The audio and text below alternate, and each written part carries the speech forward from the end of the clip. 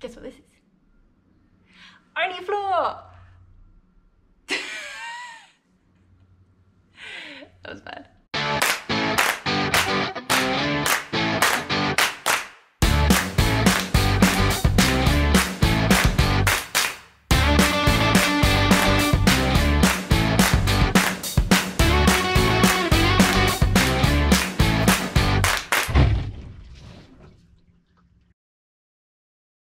This is Max, and I'm Sophie, and this week we might finally have a floor. But before we get to that point, we need to finish our LPG system, so all of the pipe work and regulator and all that kind of stuff. We need to add our wastewater tank under the van, and we also need to dip our diesel pickup for our diesel heater, and then we can lay the floor. So maybe we'll have a floor by the end of the week. Maybe. Fingers crossed. All the fingers crossed. Let's get started. Yeah. Where are we going? To tool station and screw fix again.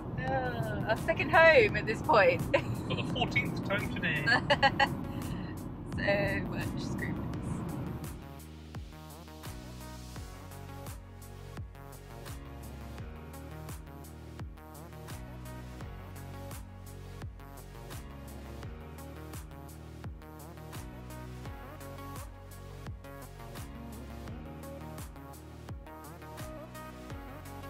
Right, next bit we are fitting is the steel pigtail and the regulator.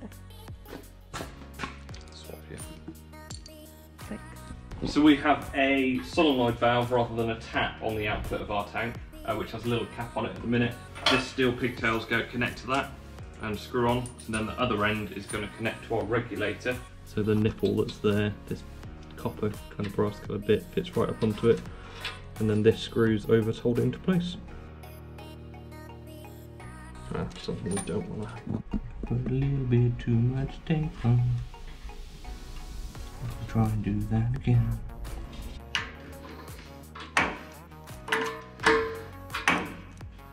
Beautiful. Oh no. What? I should put it on the other end. Oh no.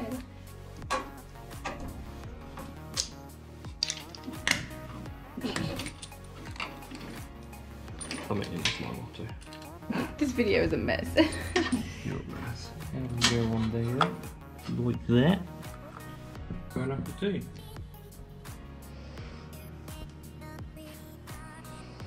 Heavy breathing. That's how easy everything should go on.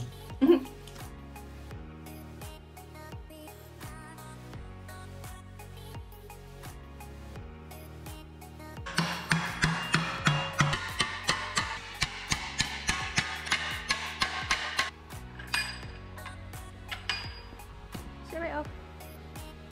Yeah. Almost. Almost.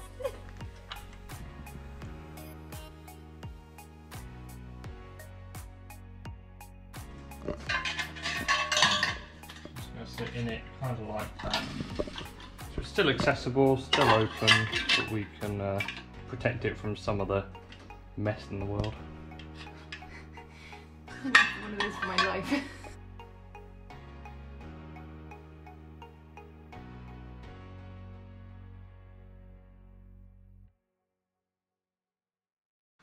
Beautiful. Good. Smooth. Undo the end that will take the copper pipe work, which has a small olive inside it. Mmm. Olive. Oh, see, that's not on properly. We'll start that again. Ignore everything we've done so far. Yeah, we screwed up. What did we screw up? So the olive, we didn't have all the way on the copper pipe, so now it's pinched the end and we can't push the copper pipe back through it, so we're going to need to get a fresh olive and try again. try again. So watch this space. So now the regulator is in its little housing we've built, hiding away from some splashing up from the wheels. Sophie's going to reattach the steel pigtail to the regulator, aren't you? Yeah.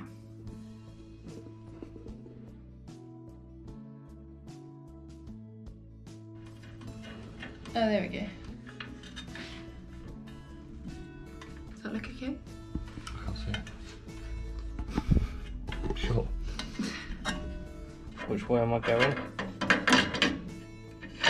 Right, tight to We've come to a point with the LPG tank. We gave up. We came up against enough challenges that we have had to stop for the day. So we're gonna do the waste tank and then go home and have a beer. How much beer is needed?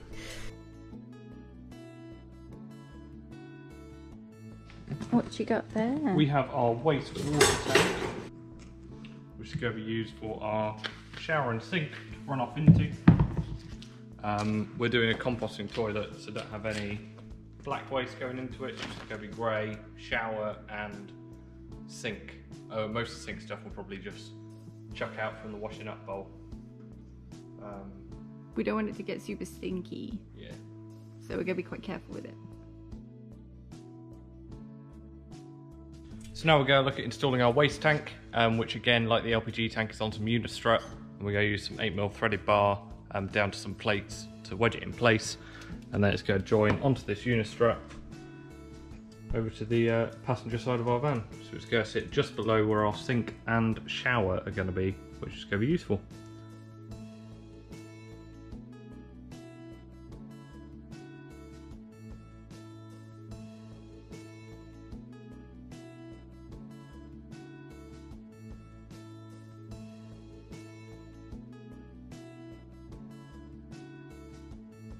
Just been tightening these nuts so that they lock. Stop it. So we know they're level down here. We need to make sure it's level up here. So that's the next bit. Back to you in the studio. So on the top side here, we also have that metal band, another 2 nuts to lock it up with, going up to the Unistrut. And again, here, metal band. Unistrut, so it will be nice and solid once we get it all locked off and level and in place. That's got 1,000,001 chilies going on. Give me me.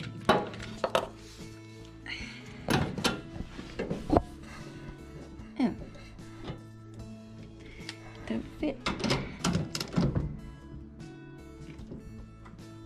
Cool. Locked in. Oh, watch out. Sorry, that was actually an accident. Threw this at me. So we've just spent a minute levelling off the tank, so adjusting the bolts along the threaded bar to get the tank horizontally and kind of vertically with the van where we want it level-wise, draining to one end, so that when we're draining out it kind of collects in one end. So we're now going to put these bolts down at the bottom on top of the plate to lock it into place, and then these threaded bars can be chopped off. This is lazy engineering.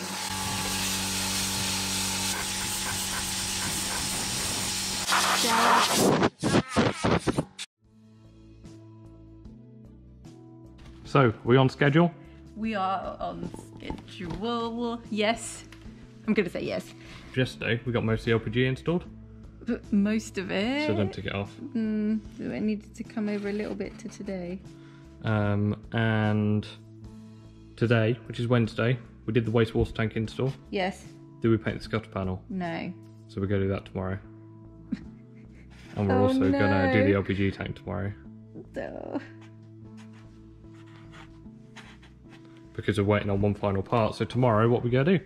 Tomorrow we have some... We need to paint the scuttle panel. We need to install the coolant line, so that's for our little heater, water heater. Put in the diesel heater dip. So that's going to be sucking out the diesel from our big diesel tank. We need to put in the ducting. Is that what that says? It sounds like ducking. Ducting for the heater.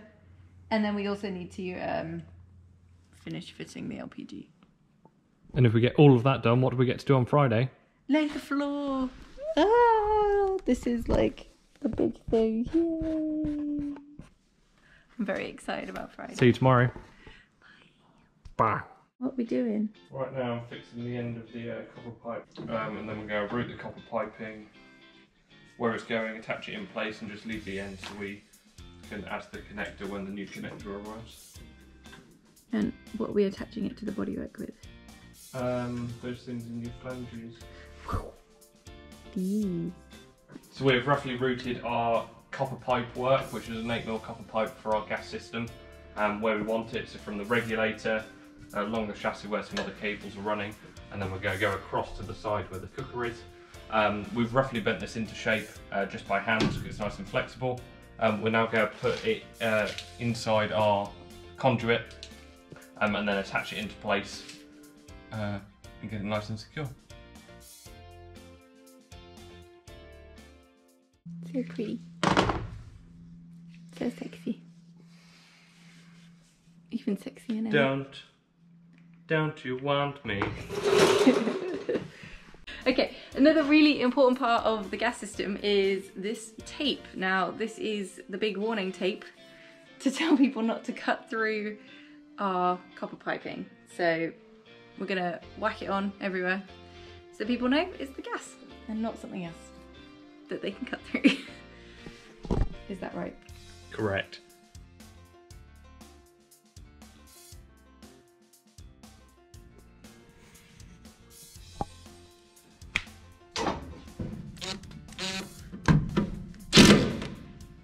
I think we can tick LPG off the list. Yes! We just need to fit that connector, but we can't do that till the olives arrive. Do you want to do the honours? LPG install. Tick. One step closer to laying the floor. What's that? This is our fuel dip that we're going to put into our diesel heater tank, and some slightly upgraded fuel hose that's a proper fuel rated rubber hose in a braided, I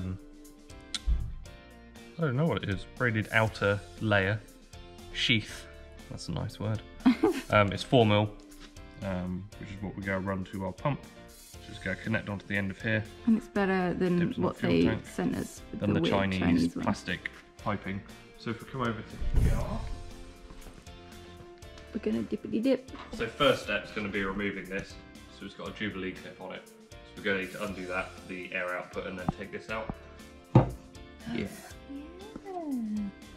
That was easier than we thought. So the next thing we're gonna do is measure how deep we want this thing sucking fuel out. So obviously we're tapping into our actual diesel tank. So we don't want to be running this heater during the night and it suck up all of our fuel for then being able to move on the next day. So what we're gonna do is cut it off kind of 2 inches off the bottom of the tank. We do have dual tanks, so that will give us enough fuel to then move on the next day. We're obviously gonna carry spare diesel, but we didn't want to be those idiots that are having to run and get fuel from the side of the road.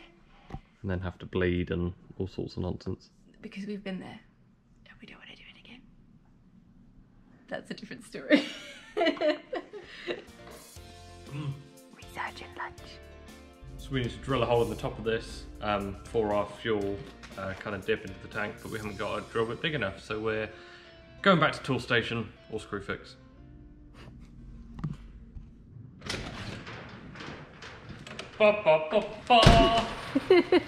18 mil. That's a big drill bit. Wow. Our daily trip. Well, one of many. They know us by name now. That looks so ridiculous. Wow. Say about you.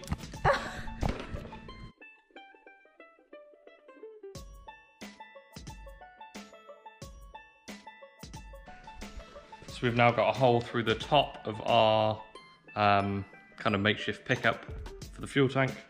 And How proud he is of that.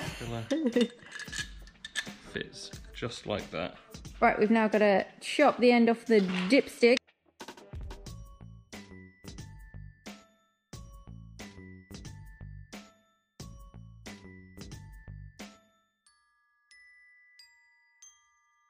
We had one thing left on the schedule, which was the coolant pipes, but they were really hard, so we went straight to putting the floor down. Guess what this is? Our new floor! What are we doing today? We are laying our new floor, old floor, new floor.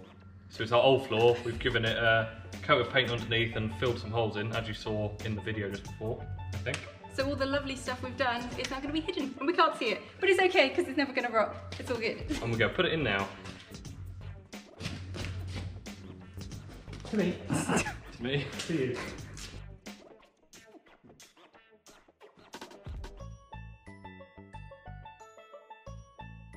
So as you can see, we're going to start by doing a bit of a dry fit to check we've got the right pieces first. This is what we're going to use to stick it down. All of this. Which way around?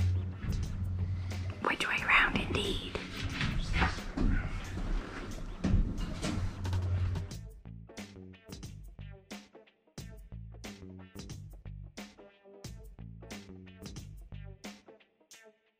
So we have a bit of a problem. We've fitted this Unistrut and we've got big old bolts sticking up above the floor line. So we're now going to have to drill some holes in here so that they fit. And it's going to work perfectly first time, isn't it? 12. How deep is your love? Is your love? How deep is your nut? Approximately 1 centimetre.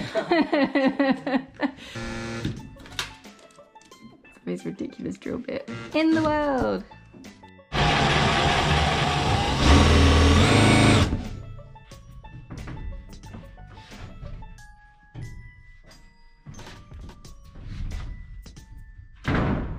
It looks so much better on the underneath than it is on top now. Underneath is beautiful and smart and even, and the top's a bit mucky, but... and scratched and horrible. We're going to lift this back up now, and then... stick it down again. With... black silicone. Ooh. We're primarily using a general purpose black UV and waterproof silicone, beautifully modelled here from a shop that shall not be named. So yeah, should do the trick.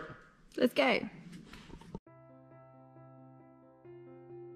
Run 2 parallel beads so that nothing can get into the centre of the chassis, and make sure they're nice and thick, and then dance all over it to squish it all down.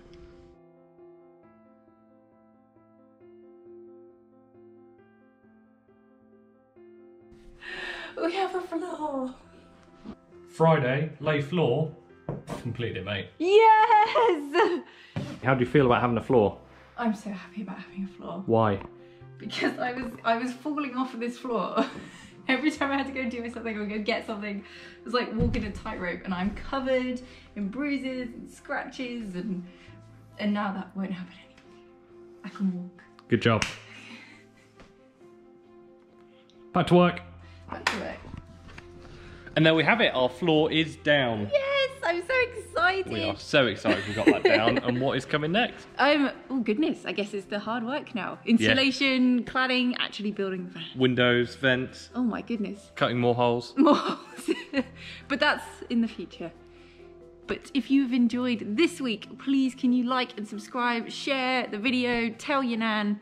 We really appreciate it. And if you have anything to help us in the future, please add it down here. And I guess we'll see you next week. See you next week. Bye. Bye.